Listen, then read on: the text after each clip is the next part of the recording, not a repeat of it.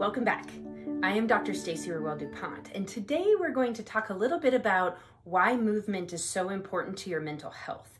So for many people, we understand that exercise does make us feel better and that we really do want to move as part of our mental health treatment. However, some people don't always understand that part of the movement process for mental health isn't always just the same as doing more exercise. It really depends on what we're treating, how we're treating it, what modalities we're using as to what that movement for mental health is going to look like. So sometimes it might be incredibly slow and mindful. Other times it might be really fast. We might be pushing, we might be pulling, we might be looking at reflexes and different developmental stages of locomotor development as ways to kind of unwind the psychology through the physiology. One of the things that's really critical to why movement works so well for mental health is that what happens to us psychologically happens to us physically. We cannot separate out just our mind from our bodies. Everything that happens to us on a physical plane. And it happens to us on a physical plane through our endocrine systems and the hormones, neuropeptides, neurotransmitters, all those things happens to us in the neurology of our brain and our body as things are changing based on the experiences that we are having. That's called neuroplasticity. So every experience you have changes you.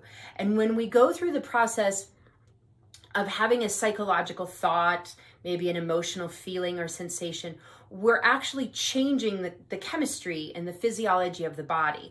Not only are we changing how the body might be responding chemically, but then also electronically through our electrical systems of the body, and also through our atoms and how our atoms of our protons, neutrons, electrons, those sorts of things are just vibrating within our physical structures. So every psychological experience is about your physiology. When that happens, things get stuck. And people will describe it that way, like my breath hitched, or my stomach's tight, or I have tension, I have a knot. They'll describe these different ways of having these experiences get stuck in their physiology. And when that happens, your energy of your body cannot move through, however you want to conceptualize what that means for you. Basically, in my world, we look at it as armoring. You start to compensate using your physical system to protect defensively for your psychological system.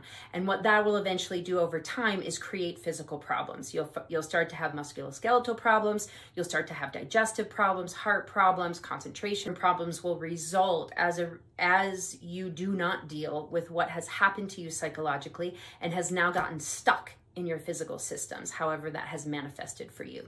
So when we look at movement for mental health, it is really important to think about how we can unwind what that is. And that's really unique to each person. Again, like I said earlier, it might depend on what modality or therapeutic model we're really looking at, what interventions we're using for that movement, and what we're treating. If I'm treating depression, it's going to look different than if I'm treating anxiety, than if I'm treating trauma, than if I'm treating ADHD, than if I'm treating an eating disorder, addiction, etc. when I'm using movement. It will also look different maybe session to session, because in one session we might be working really slowly with movement, and another session we might be working very quickly. There might be movement in between sessions and some mindfulness and awareness we're trying to build within ourselves to really be able to face what that is and address where that has gotten stuck for us. A lot of times we're using breath alongside any movement interventions because breath helps us regulate both our sympathetic and our parasympathetic nervous systems. And we need both online every day. Every time you inhale, you're sympathetically activating. Every time you exhale, you're parasympathetically activating. Those are the ways that our nervous system stays balanced throughout our day. So those of you who are familiar with heart rate variability, that's what we're measuring, is that balance between these two different halves of our nervous system and how well our body is regulated and recovered. And these are very important. And when we're looking at that from a psychology perspective, it's really important to understand where we are in our system related to our psychology wounding, and then how we're using that movement and our different nervous system states to unwind what's been held up and gotten stuck. So You have a practitioner, they might ask you to do something really slow, just shifting your hand back and forth. They might ask you to do something that's pushing or pulling. They might ask you to run down the hall. They might ask you to do some jumping lunges or squats. It just really depends on what we're doing and why. But the bottom line of what we're doing and why we're doing it is so that we can unwind the system and we can undo the hooks that have you stuck, so that you can move through, metabolize out, and process the emotional and psychological experience that has gotten stuck in your physiology. Just working through it from a psychological perspective and not addressing the physiology isn't enough. Just running more and trying to work it through in your physiology, but not addressing it in your psychology, in the way that you believe, think, and behave, the way that you address and regulate your emotions, and the way you use your different intelligence systems is not enough.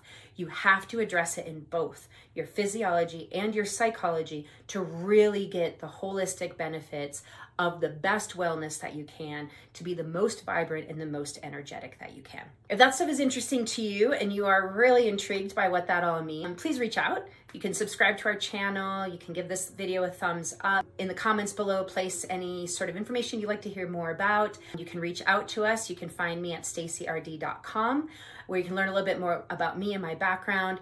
And you can also find me at our integrative psychology clinic, where we blend movement and meals for mental health, at studiob.life. So studiob.life.